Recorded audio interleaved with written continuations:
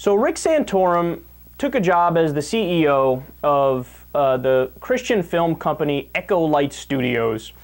And he's been going around promoting his new movie. And he has a theory that he'd like to share with you about who is really in control of Hollywood. This is a tough business. This is something that we're stepping out, and the devil for a long, long time has had these screens for his playground, and he isn't going to give it up easily. And so I ask for your prayers for me, for our company, for TBN, for all of those who are involved in the Christmas Candle. No, but imagine that were true. Of all the things the devil could do, I mean, he's the devil, right? I mean, he could just, if he wants to be an ass, he could just directly give people cancer, make a hurricane destroy their house, torture them, scare them, flat out kill them. But no, according to Rick Santorum, the devil, who, of course, obviously exists. I love how that's settled. In the mind of Rick Santorum and evangelical Christians, there's not even like a discussion about that. It's like, no, of course, the devil exists. And not only does the devil exist, the devil runs Hollywood. Runs Hollywood. But can you imagine? Have we released the new Final Destination 16 movie yet? How about Fast and the Furious 12?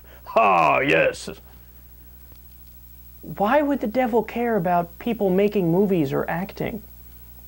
And it's not like, I mean, of course there's, scary movies, but Rick Santorum's he's not even saying like, hey, the devil's only in the scary movies. He's saying, no, it runs all of Hollywood. So really, did he have something to do with that movie about Muhammad Ali that Will Smith was in? Or any of Denzel Washington's awesome movies? Was the devil the director of those movies? Or was he did he do a cameo? Was he an actual actor?